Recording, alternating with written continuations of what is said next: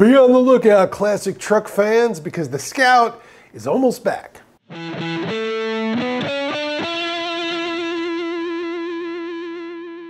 Hi, I'm Gary Gasteloo, and this is a car report. You may have heard that the Scout truck brand is coming back, courtesy of Volkswagen, who owns the rights to it through its ownership of Navistar, which is a successor company to International Harvester.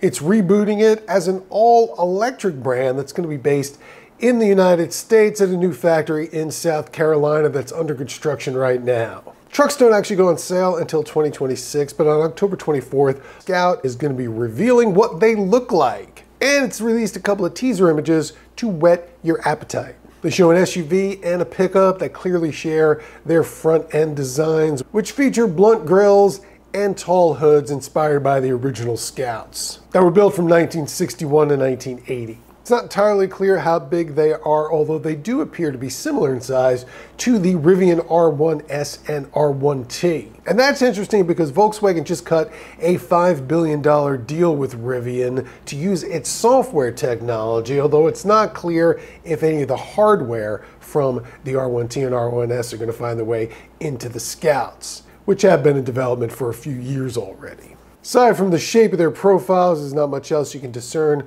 from these images, but an earlier teaser that shows the front of a Scout appears to reveal that it has a front bench seat and Alpine windows running along the sides of the roof above the doors. Now, along with the Rivians, these will technically be competing against the larger GMC Hummer EV SUV and pickup, as well as the upcoming Jeep Recon that's supposed to go on sale next year. What we don't know yet is the price of the Scouts and any of its performance specs, how far it can go, what sort of horsepower it has, that sort of thing. But we're hoping to find out more about that at the reveal on October 24th, which we'll be covering.